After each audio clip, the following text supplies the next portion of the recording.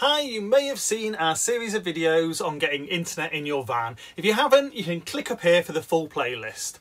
I've had a few queries about how to actually set up the MiFi which we use. So in this video, we're going to go through it in clear, easy steps. So keep watching.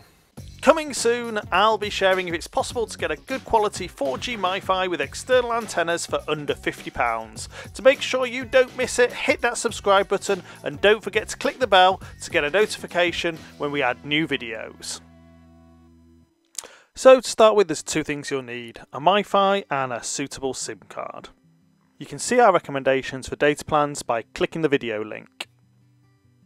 Once you've opened the back of the MiFi and removed the battery, make note of the label that looks something like this, where you'll have details of the default Wi-Fi name and passwords. Then carefully install the SIM card following the directions in the symbol.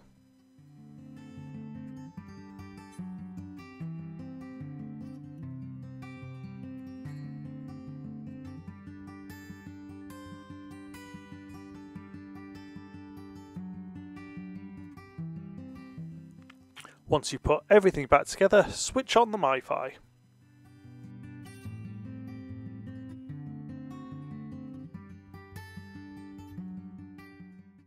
Once the MiFi is started up, using the information off the label, connect to the Wi-Fi network.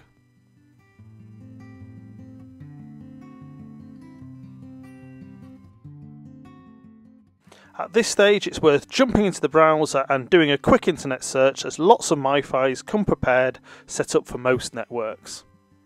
If it doesn't work, you may need to set up the APN for your network. You can get the details of your APN from your SIM provider. To set this up, you'll need access to the MiFi or router settings.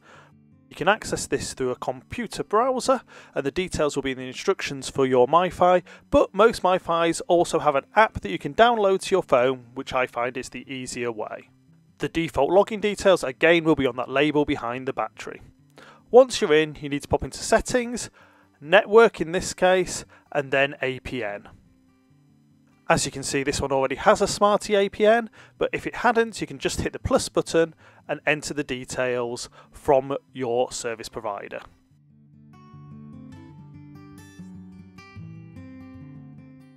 Then your internet will all be set up and working. While you are in the setup pages, there's a few things that you should do. Most importantly, change that default admin password.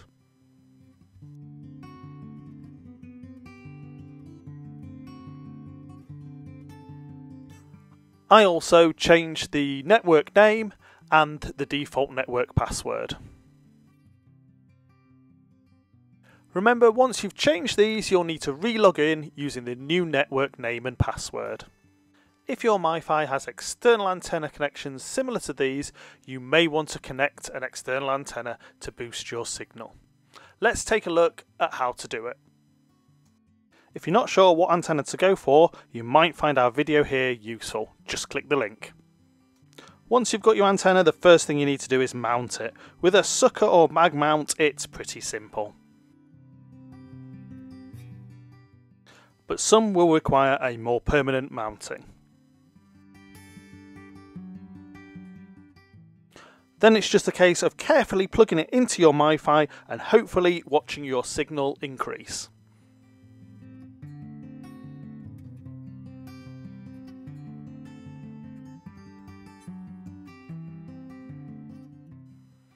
And there we see the signal increase from 1 bar to 2. It's worth noting at this stage that if you're using a NetGear router tied to the Big Pond service, you will always see that detecting service message. Now this isn't an issue, that's just because it can't connect to your account details because you're not using a Big Pond account to show your running total of minutes and data usage. It doesn't stop you using the internet, it's just telling you it can't find your account details. We made a simple plastic bracket where the MiFi can be stored safely, where it can be connected to the antenna and to USB power. Thanks for watching our video, and as always, if you have any questions or feedback, please pop them in the comments below. If you find the video useful, please like, share and consider subscribing.